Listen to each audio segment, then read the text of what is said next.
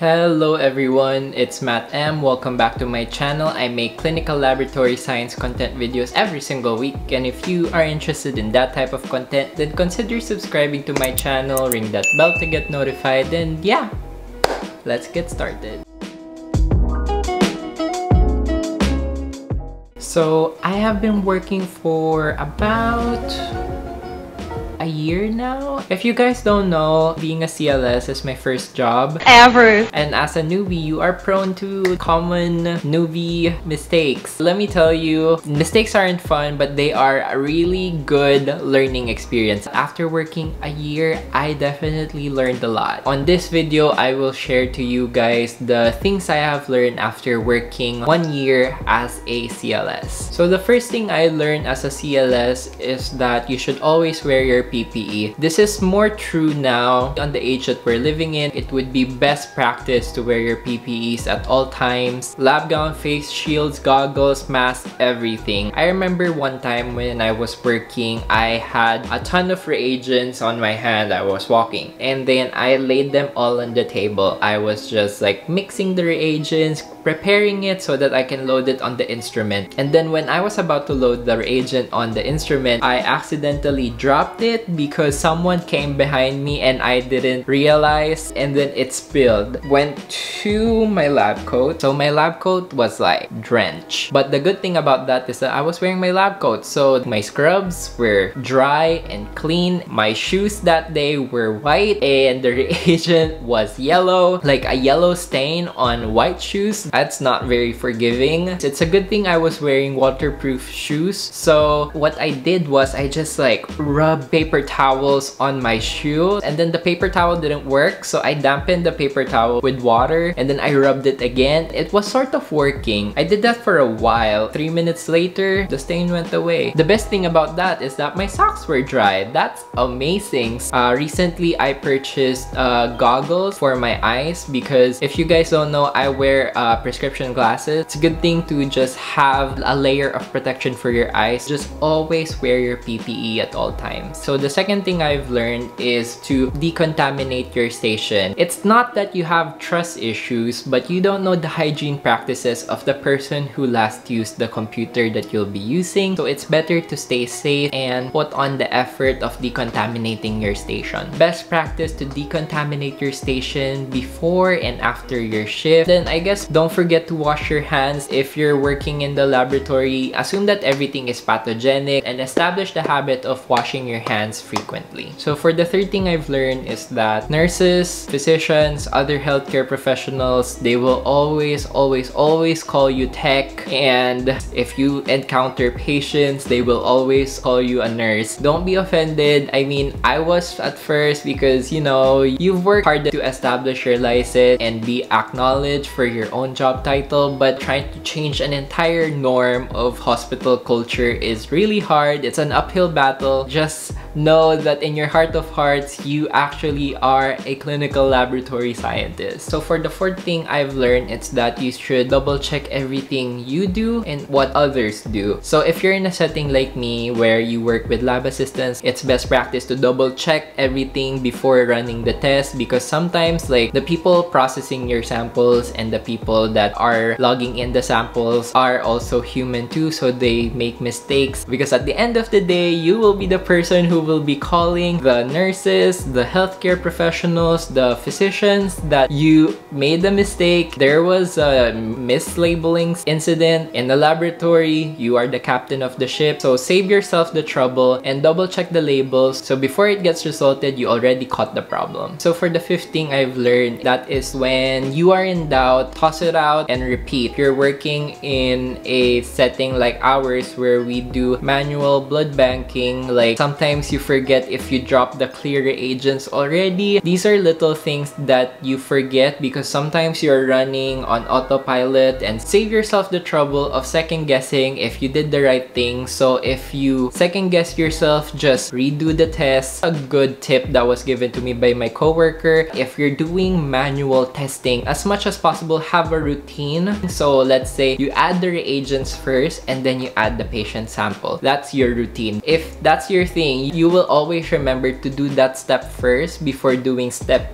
too, so that you will have a low risk of having a mistake in doing manual tests. Doing this routine trains your muscles, it trains your mind that you won't doubt yourself after you did a certain test because you know you did all those things in order, you did not miss any step. So the sixth thing I've learned after a year of working is to look out for yourself. I guess this is directed in a way that if you're working night shift, you're the captain of the ship, because in my laboratory, I get left alone from 2 in the morning till 7 till day shift comes in, and I'm alone for 5 hours. So that 5 hours is scary for some people. At that time, there's just me and a lab assistant. That's the time where I have to build a certain confidence in yourself. If you're not comfortable releasing tests, let's say that the sample is hemolyzed. We know that hemolysis affects electrolytes, especially like potassium. Looking out for yourself is to know that it's time to recollect, because when I was a new scientist, I was super shy that I was uncomfortable doing phone calls. But if you're night shift and you're alone, there's no other person that will do it for you. Look out for yourself and do it the right way. Build a certain firmness, build a certain confidence that you know what you're doing and you are not about to release results that you are not comfortable releasing, because you know something can be done to it, like a recollection. It's not impossible. Call for the recollection, and if they still don't, just remember that you can always document everything. Just write it down on your results. Results were okayed per nurse someone, and then or physician someone, because you know that accurate results come from accurate samples. For the seventh thing I've learned after working in a laboratory, that is to read procedure manuals and inserts.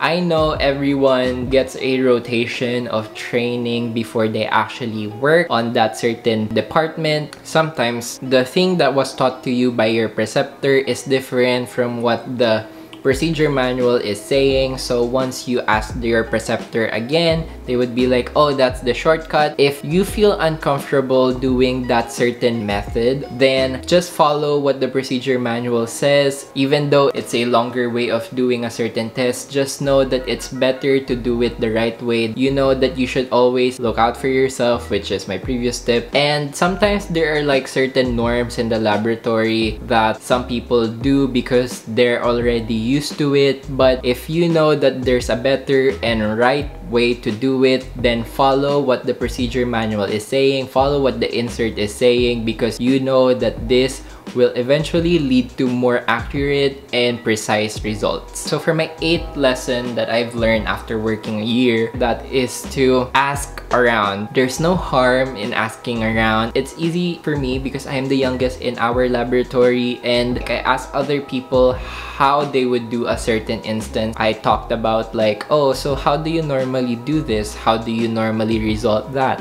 So other people will share their tips to you, because we learn from each other in the laboratory. You're not working alone. There are times where there would be other people that you can ask around. Heck, there might be something your lab assistant might know that you don't. So don't be shy to ask around, because there would come a day that the questions that you have asked, your hypothetical questions that may have come up on random conversations, would actually be your reality. So if that comes, then you know that you're prepared. So for the 9th thing I've learned, it's to document almost everything. Maybe you called for a recollection and then you did not document that. You have no proof that something actually did happen. So it's nice to document everything as much as possible, especially if you're feeling like something was off, or maybe if you're relaying a critical result and then like the physician or the RN doesn't want to take it because it's not their patient. So it's nice that you can just document a certain idea on why you didn't do or did a certain thing, because at the end of the day, like when people look back at that certain moment and then they ask you and you don't know what to say, it's hard to like try to remember what what actually happened on that day, but if you documented everything on your like lab notes or something, you know that you have something that you can look back to and just leave on there as proof that you actually did something about that sample. So this would be the last thing I've learned. Last year was a year of reflection because I don't know, sometimes I have this mood where I just like sit there and reflect and I just write it down on a piece of paper, and these are things that should be told to the people who would like to start a profession in our field. These are things that are common sense for some, but sometimes it's not common sense if you're actually in that situation. You forget what common sense is. If you have this video to look back on, it's a good reflection of what I've learned after my 1 year of working. That was a really long build up to number 10. So number 10 is to accept mistakes. Yes, we are human. Yes, we make mistakes.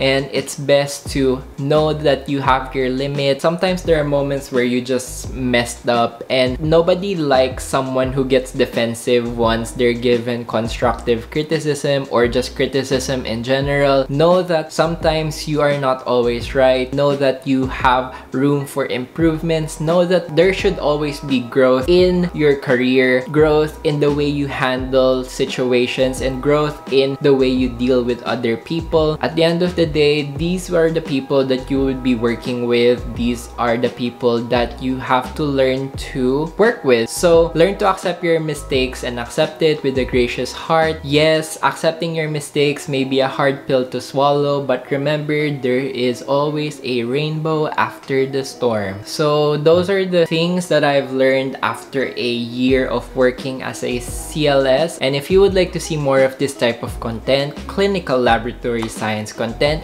then consider subscribing to my channel. Give this video a thumbs up because it would really help my channel grow. Comment down below if you have some more video content ideas that you would like me to do. Thank you for watching, everyone. Don't forget to wash your hands, and I will see you on the next one. Bye!